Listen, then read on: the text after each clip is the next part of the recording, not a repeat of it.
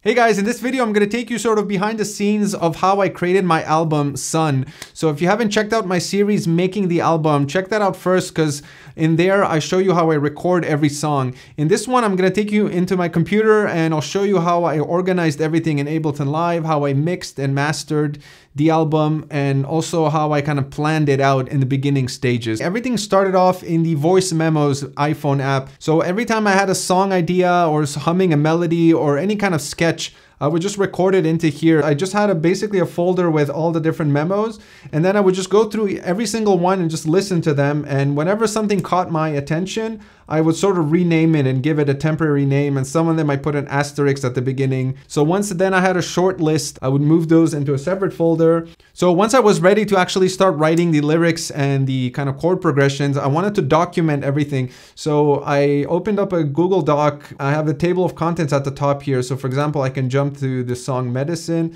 and then I can see like which capo I was using, what the chords are, and then the lyrics. I had another spreadsheet open, which gave me more of like a way for me to track my progress and status. Obviously at the left here, you have the list of songs and then the number of the song in the album. Then I had a simple rating system, which is just a way for me to kind of rate which songs I deem like the best in order for me to choose the order of the songs. Similarly, I had indicated the tempo here and what key they were in. And then I had this very loose metric of like happy and sad. So based on these four criteria, the rating, the tempo, the key, and the happy, sad, I was able to arrange the songs in the album so that there's a bit of a journey going on. So you're not getting all like high tempo songs or all low tempo or all happy next to each other. All these green columns at the right, I had this conditional formatting created here. So this had 3 different states. You can have unstarted, which turns it red, in progress, which makes it yellow, and then done in green. So yeah, the columns were lyrics. So this is whether or not the lyrics were done. Then the second stage was recording. So every time I finished recording a song, I would mark it done. And then it went into the mixing stage and then mastering. The last 2 columns are regarding the YouTube videos for my Making the Album series. So they're not that important in terms of making the album. All right, so here's an example of the Florence song. So this is what the project looked like in Ableton Live. The way I organize it is first I put these little markers at the top to indicate the different sections. And then in terms of the tracks, yeah, fairly self-explanatory. I kind of create tracks for the acoustic guitar, bass, piano.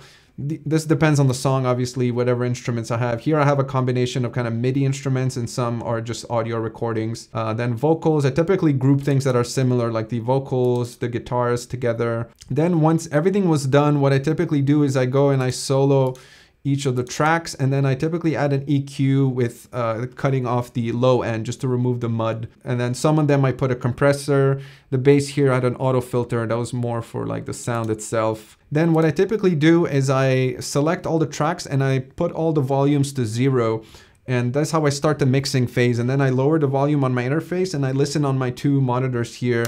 Then I switch over to the session view here where I can see the mixer a little better. And I start bringing up the key parts first, like the rhythm section, the drums, the bass, and then the vocals and the guitar and stuff like that. Once I find that the levels are roughly in a good ballpark for those core instruments, then I start bringing in the like percussion, the synths and all that stuff at a fairly low volume first, because I want to make sure I can hear the parts. And then once I feel like I have a decent mix across the board, then I would crank the volume up and listen on my monitors temporarily at a loud volume just to see what that sounds like. Once I'm happy with that mix, then I would mute my monitors and then listen on these headphones here and do a similar kind of thing, listen at low volumes, at high volumes, and just see if anything kind of sticks out drastically. All right, so I've opened up the song Dreaming, and as you can see, it's a very similar structure. Again, I have my labels delimiting all the different sections of the song. And then my vocals are all grouped together, bass, synth. And then the instruments I use are pretty much the same throughout the board. Electric guitar, in this case I use the Guitar Rig plugin, as you can see here. My acoustic drums, I typically group them together, and then sometimes I would bring in like a drum plugin as well, which here I don't think, oh yes I did. I brought up the 50s drum from Native Instruments just to kind of double up the sound a bit.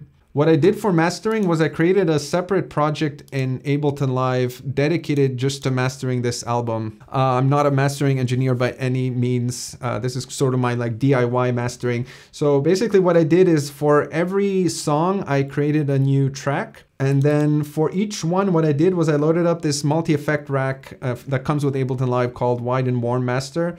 And it's basically just a collection of an EQ, a compressor, and a limiter.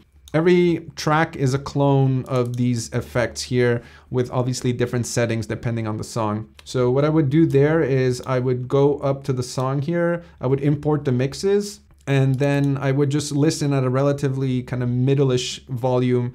And then as the song is playing, I would jump to like the more busy parts and then just play around with the threshold of the compressor and then this mid-side EQ here and then the limiter gain.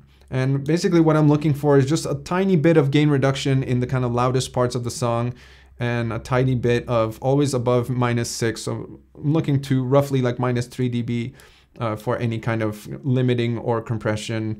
And then here I basically just played by ear. If something feels like it needs to be a little crisper, I would boost the highs here. What I did with the gain here is that, as you can see, sometimes the waveforms are super low across the board. So what I did here was I basically look at this waveform and I use the clip property gain to boost it up until I see that nothing is clipping, but everything is kind of maximally loud.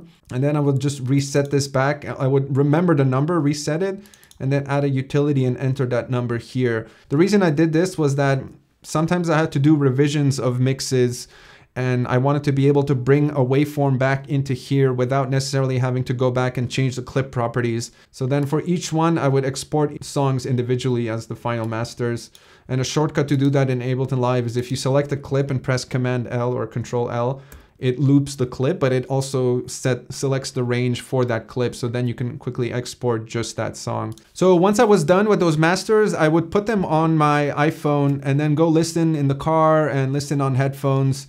And I would also do secondary listens on the computer too, with closing my eyes, like without looking at a DAW. I would also reference my tracks with other tracks that are kind of similar. So I would open Spotify and Ableton next to each other.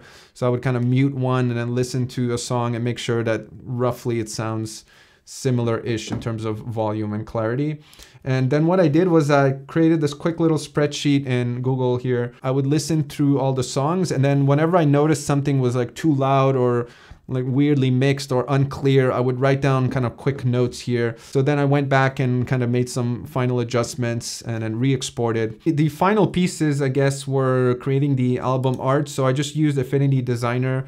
If you're not familiar, Affinity just makes products very similar to Adobe's suites. So they have an equivalent of Illustrator and Photoshop, but you don't have to pay monthly. The album might look different than what I'm showing you here. I'm recording this video a bit before I actually finalize the release of the album. But what I'm gonna do is then use DistroKid to distribute the album.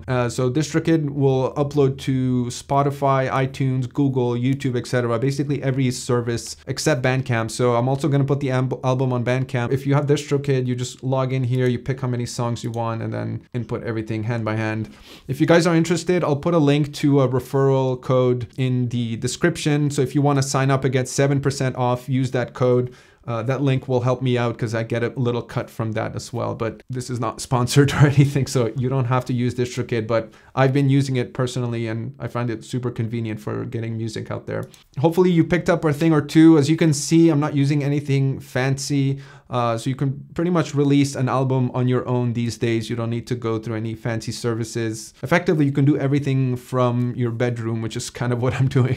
So yeah, hopefully this was interesting. Thanks so much for watching. Again, make sure to check out my series, Making the Album, where in every episode I showed you how I record the song, like with all the instruments. And definitely check out the album. I would love it so much if you gave it a listen. Super proud of it. It's called Sun and my artist name is Coatseller. So you can check me out on Spotify, Bandcamp, and iTunes, or wherever you listen to music. But I'll put all the links in the description, so check there first. Yeah, thanks so much for watching, and I'll catch you guys in the next one.